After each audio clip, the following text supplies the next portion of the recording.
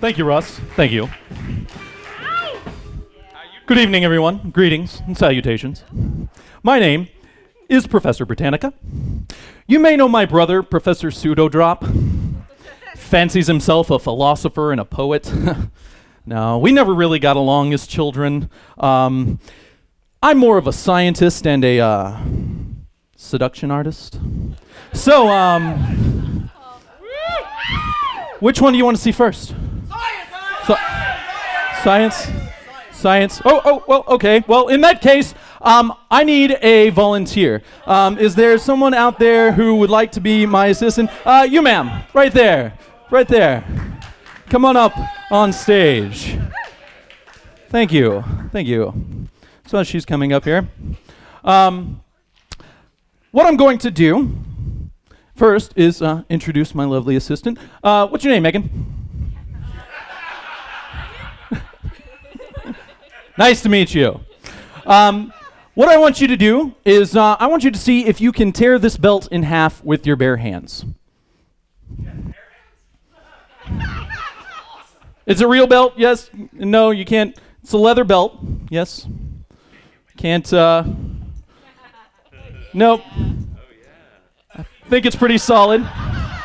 Okay, so, the what? The spank test. Oh, well, bend over. No. So, this is a real leather belt. I am going to tear it in half with my bare hands. Really, it all has to do with science.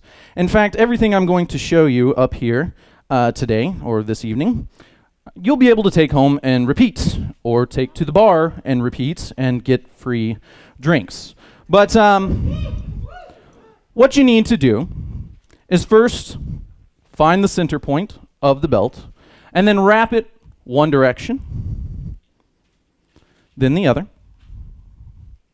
And what this will do, if my hands will stop shaking,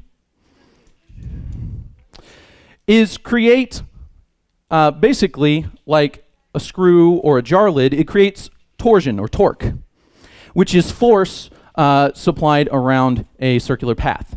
And when you twist it, like you're twisting clockwise, that tightens it and adds more force toward the middle, which will eventually snap. So as I twist, it's building torsion and torque, and eventually it will break in half. Well, maybe. Do-do-do. Ta-da.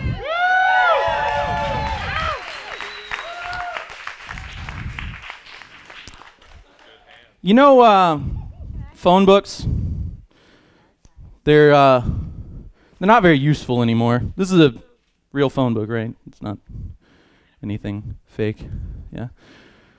We flip it open. Yeah, show the folks. Real phone book. Yes. It's not cooked. Did not cook the books. Thank you.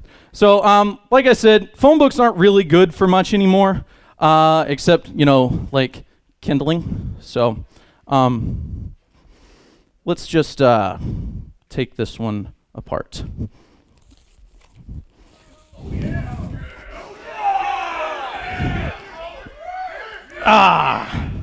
Come on.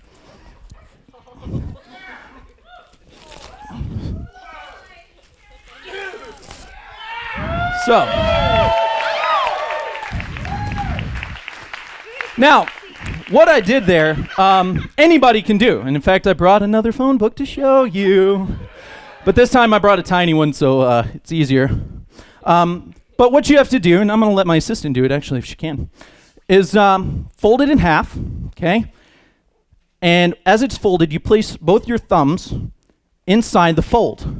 Now, what this will do is it creates tension, and for those of you who don't know, tension is a force wrought through a string or a piece of paper that when you increase the force, it will cause a breakage. So what you have to do, like I said, is just fold it in half, stick your thumbs in, and rip, okay? See if you can do that.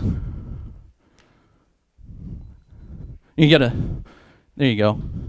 As it's folded in half. No?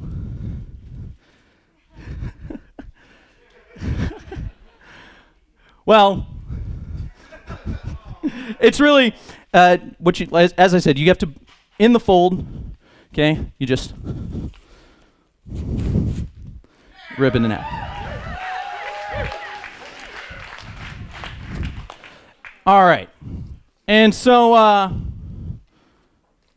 for my final performance, or demonstration, I'm going to do a $20 challenge. I'm going to put up $20 of my own money. Okay. And what I want you to do is, if I can get the coins out of my pocket. I'm totally digging for coins, nothing else, I promise. Okay. So, get them all nice and neatly stacked, which is difficult to do, again, with shaking hands. We're just going to use the quarters. Okay. But what I'd like you to do is remove the $20 bill without touching the coins or the bottle, and you get to keep the coins. Hey, I'm a teacher, I'm broke, okay? So proceed. Oh, dang it! Well. Oh, fail. Okay, maybe I do need more coins. The trick is not supposed to work. Most of the time, the coins fall over. And usually, like I said, it's done with a lot more quarters and a much higher stack. What happens is, due to the weight, it creates friction between the dollar bill and the coins. And so if you try to tug it, it stop shaking. There we go. All right, so if you try to tug it, it pulls the coins. So a quick way to do this is to wet your finger, because this will create more friction between your finger and the dollar bill, and knock it out. You see, anything with mass has inertia, and these coins are in a state of equilibrium. That means they're not moving up or down, left or right. Well, relatively, but that's a different lesson. In any case, the coins don't really want to move, except the friction between the dollar bill and the coins cause it to, unless you do it properly. Anyways, that's all I have for tonight. I hope you enjoyed the lesson. And what about the seduction?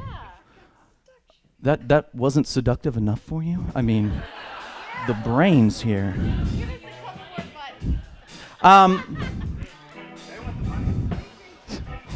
The money, no. But again, thank you, Megan, very much.